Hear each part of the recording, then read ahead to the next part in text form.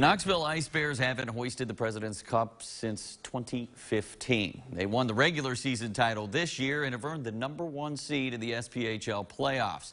The Ice Bears taking on Roanoke in the first round of the playoffs.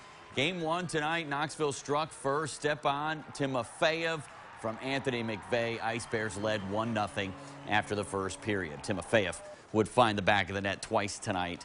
Second period, Knoxville strikes again late. Andrew Bellant for the insurance goal. 2-0 Ice Bears.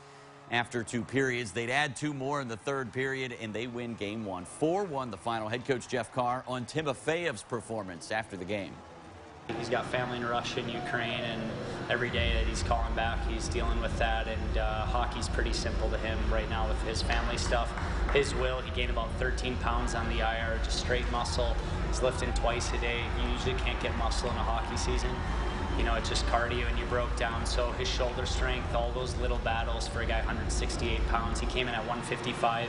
The commitment, so you really start talking about a commitment. We're going to have more guys that come in from the IR and Steph Ishin coming off suspension. So we're going to actually have more energy as we go in these playoffs, which is probably going to be the only team that has that.